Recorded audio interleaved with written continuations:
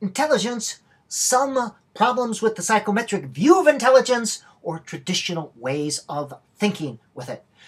Fallacy of numbers. Beware of that. We think that just attaching a number to something makes it somehow more real. That's not the case. Some problems associated with IQ tests put forth by Robert Sternberg, one of the leading researchers and writers in the area of intelligence. First of all, IQ scores represent a very narrow range of thinking. Who decides what types of problems were to be on these intelligence tests? What type of thinking was important?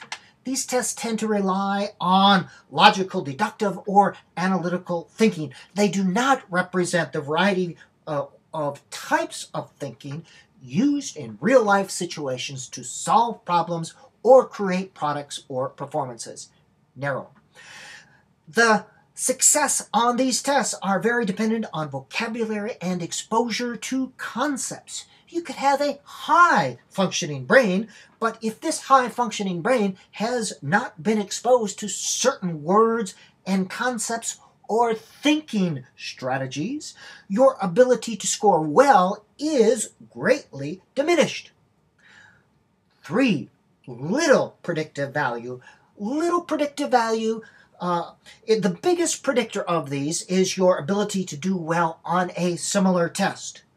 There is some correlation to school grades or school-based performance, but there's little correlation to success in the real world. So in that sense, they have little predictive value. And for a problem, they do not measure creative or practical thinking abilities, the ability to generate ideas, creative, or to apply ideas. In the real world, these are just as important or valued, maybe even more, in achieving most types of success than just this analytical type of thinking. Complete this sentence. It doesn't take a rocket scientist to insert whatever task there. Now this is a not very accurate sentence because it assumes that rocket scientists are somehow more intelligent than other types of scientists. Rocket science takes rocket science sorts of thinking, just as teaching second grade takes a certain kind of thinking, just like figuring out where to set up your deer hunting stand takes another type of thinking. They're all problems to be solved. Each area, each field, each domain, each type of problem uses and values a different type of thinking. So this idea of an expanded view of intelligence, and there are a whole plethora of expanded views of intelligence, it says that intelligence is not a one-dimensional entity found on a straight line continuum.